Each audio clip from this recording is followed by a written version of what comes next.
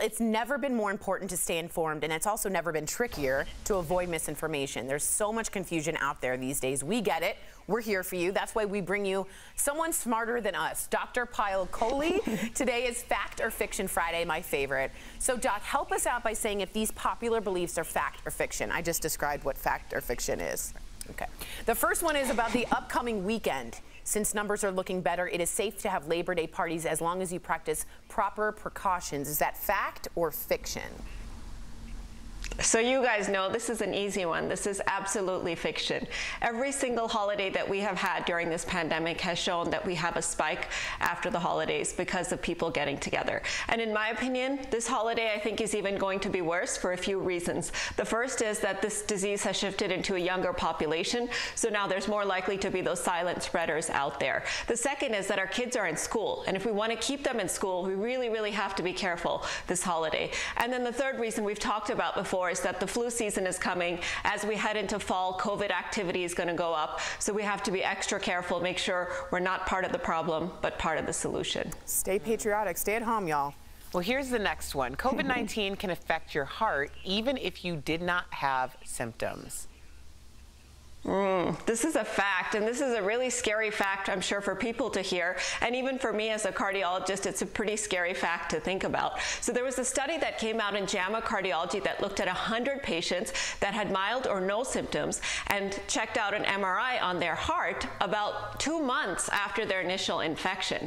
And what they saw was that 60% of them had signs of active inflammation in the heart, even 2 months after their infection.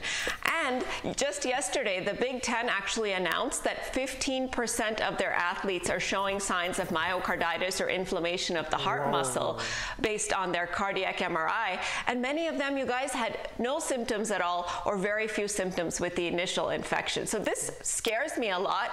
We don't know what the implications are. Is this permanent? Is this going to cause damage? Is this something that goes away? Does this happen with other viruses? These are all questions we're still waiting to answer, but certainly a scary finding. That heart connection makes me so worried because you don't know the results later on in life, and people without symptoms think they're fine. That just worries me. All right, our last one says the leading COVID-19 vaccine uses a new technology that will permanently change your DNA. What? This is a fiction, but it's been showing up on social media a lot. So the new vaccine does use a new technology. It's called messenger RNA, and it's basically taking the viral genetic code, the blueprint for the spike protein of the virus, and injecting it into the host. Then the host's body actually makes that viral protein so that the immune system learns to recognize it and fight it. But the misconception part is that that DNA, that genetic material, does not incorporate into the host's genome. So it's not going to genetically alter you. It's not going to cause any long-term genetic alterations. That's all sci-fi movie type stuff. That's not actually reality. I'm not going to turn into a different human being. No, I'll be fine. Okay, that makes me feel better. All right, well, thank you so much for become a redhead. I know. Actually, redheads, they seemingly have a great time. Thank you so much, Doctor. We'll see you next week. If you have a question about coronavirus you want answered by Dr. Kohli, write us on social media. You can also email info@dailyblastlive.com.